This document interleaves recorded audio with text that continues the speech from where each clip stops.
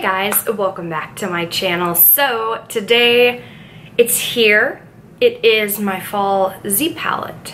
So this is something I started a year ago actually, and it's been kind of an interesting journey to see how much more use I've been getting out of my individual eyeshadows, because sometimes you don't want to go through the hassle of flipping through a whole bunch of Z palettes. So if you guys didn't see the previous 4, because there's now 4, there's been a fall, winter, spring, and summer one now by this point. This will be the year 2 of this. This is kind of crazy. I figured I'd share it with you guys. So everything I use in this will be mentioned down below. I will try and link everything. Some of these shadows might not be available anymore, so I will do my best. This is my Tarte Z palette. This is the leopard magnetic one. It fits 25 standard sized eyeshadow pans in it. And let's take a look at what we have here. This is the fall Z palette.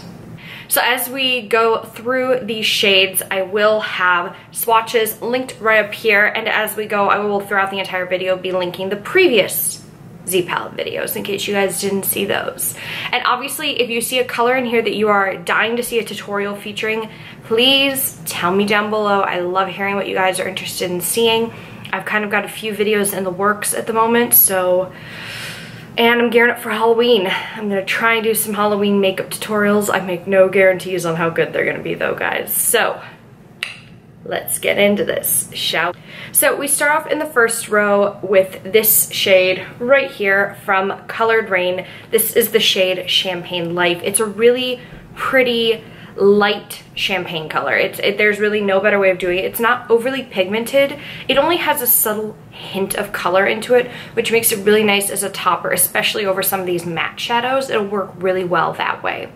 The next shade in the line is Sand Dollar from Makeup Geek. It is a very pale gray cool toned eyeshadow. I decided I didn't want a white this time around. I usually do some kind of a nude or a white, and I decided I wanted gray. But I didn't want to go with a darker gray similar to this down here, and this is the lightest gray I had, so I figured I'd get some use out of him and try using that for once. The third shadow in the top row is by NYX, and it is the shade Butterscotch. I believe this was featured in one of my previous Z palettes. I'm not 100% sure at this point because there's been over 100 shadows now that I've used for this series, but this is just a really nice mustardy yellow, screams fall. It reminds me a lot of the yellow in the Subculture palette by ABH. And the next one in there, did someone just knock on my door? The fourth shade in here is by ColourPop, and this is the shade Rosé All Day. I do know that this was...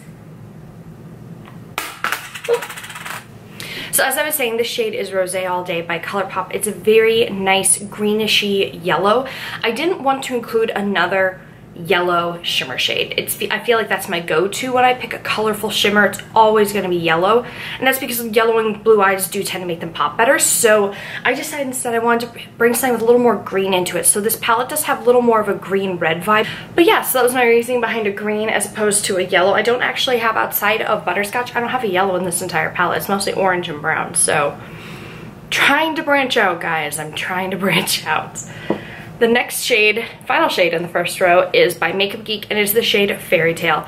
I wanted a lighter purple to incorporate with some of the darker pinks and purples I've got thrown out later in the palette, so that's the decision for including Fairy Tale.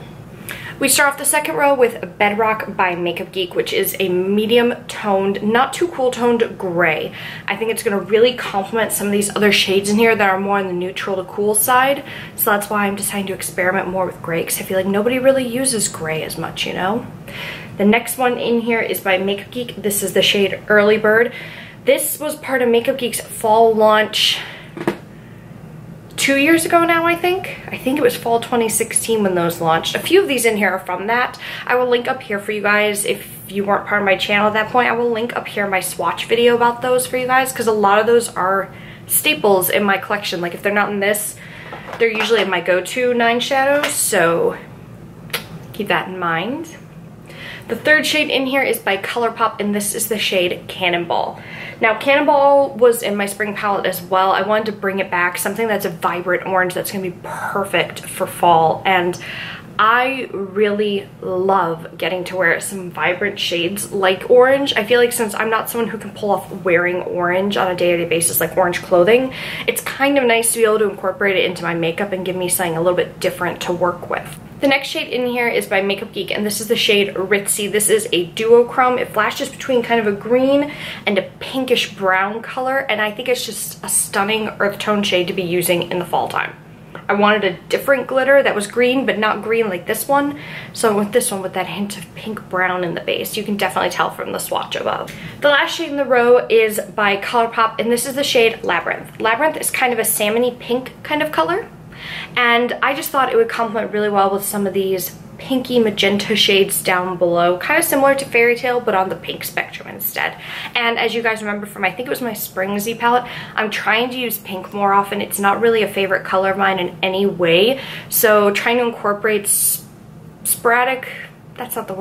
trying to sporadically incorporate pink in my Z palette series is helping me get more used to using pink. I think I did a tutorial last fall, maybe. Was it already last fall? Where I did like this huge neon eye look and it was crazy. I'll link that up there if you guys didn't see it, or it'll be linked down below. I don't know, one or the other. Moving on to the third row, we start off with Makeup Geek Brownie Points. Now, I always thought this is the funniest thing because it doesn't look brown, does it? In the pan, it looks gray, but it does swatch kind of that cooler toned brown. And I guess a lot of people, when they think brownie, they don't really think of this kind of shade. They think more like this here, I guess, would be more of an accurate brownie shade, but I actually really love this shade. I feel like it's not utilized enough in my collection, so I decided to bring it out for this series. Next, we move on to NYX Wild Orchid. This is just a very vibrant, bright magenta. No other way to describe this, and I love how this looks buffed in the crease. It's perfect for that. Next, we have one of the foiled eyeshadows from Makeup Geek, and this is the shade Legend. This is one of the, I think this was the first foiled eyeshadow I ever bought from Makeup Geek. It's just such a beautiful, reflective, coppery penny color. It looks like a penny in the pan. I mean, this is obviously the most used shade in this entire palette. There's actually an entire divot through the middle. That's why there's that ring there.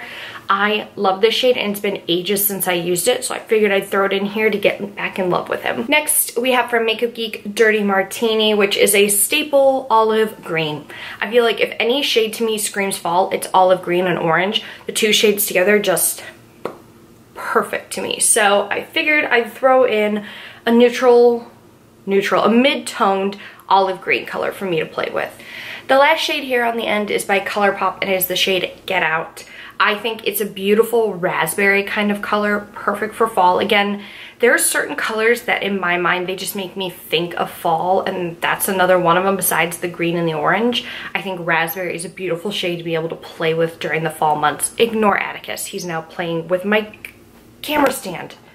Next, we start off the fourth row with Blazing from ABH. This is just a very warm reddish toned brown, perfect for outer corners, buffing in the crease, doing a cut crease with. This would be a great shade to have as your dark shade before the cut.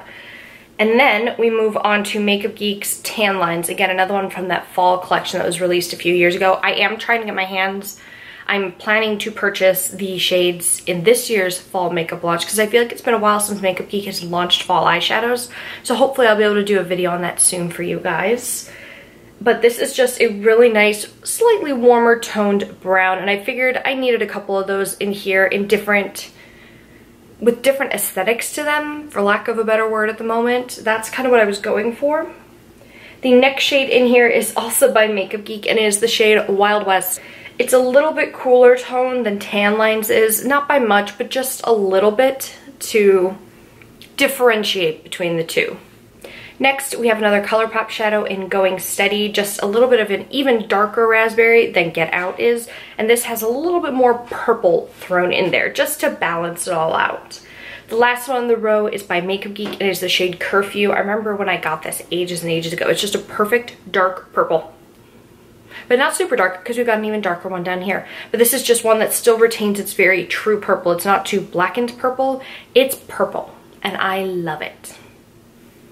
And now we are on to the last row. We start off with ColourPop's two-piece, a very vibrant, bright blue. I don't know, I wanted something a little bit different to throw in here that I could work with the yellows and oranges, and I went blue. We'll use blue.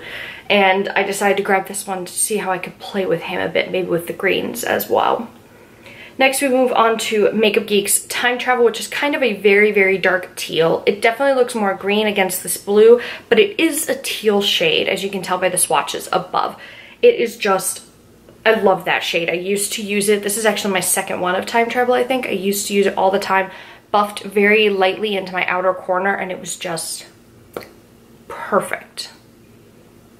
Next, we move on to Makeup Geek Enchanted Forest, which is definitely more of a true green compared to Time Travel. As you can see, this has got a little bit of an olivey green undertone to it. Not too much, but enough that it differentiates it as a green as opposed to a teal. Next one in the row is ColourPop's Razy. I'm not sure how you pronounce it, R-A-Z-Y. And this is just a purplish brown. That's all I was going for, kind of a blackened purple brown down in the bottom, something to ground my eyeshadows with. And then finally, last but not least, ABH Hot Chocolate. One of my favorite shades in the, what was it called?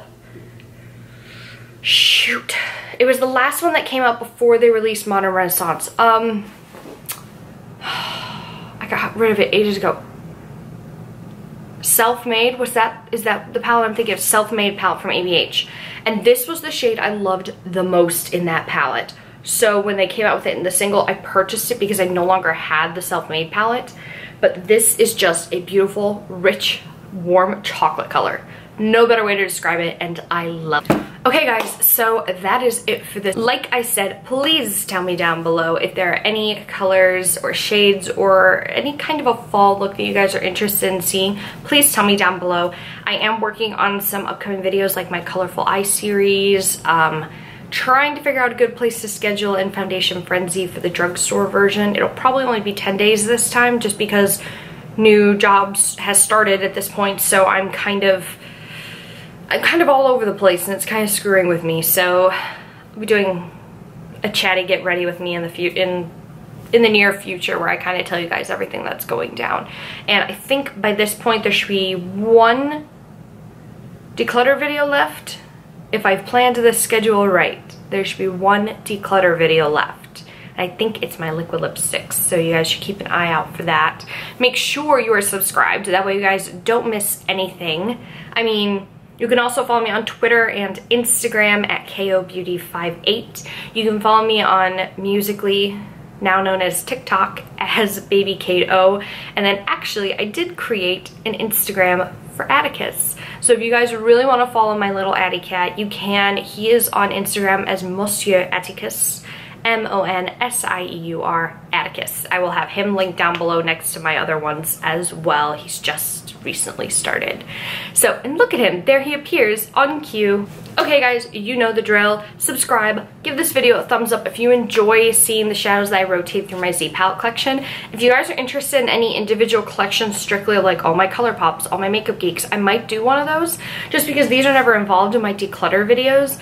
So I've been toying with the idea of doing that as well. Tell me down below if that sounds interesting, getting to see all of the ColourPop shadows, Makeup Geek shadows. I don't own very many ABH. I have a few NYX. So, yeah. Thank you guys so much for watching, and I will see you in the next video. Bye!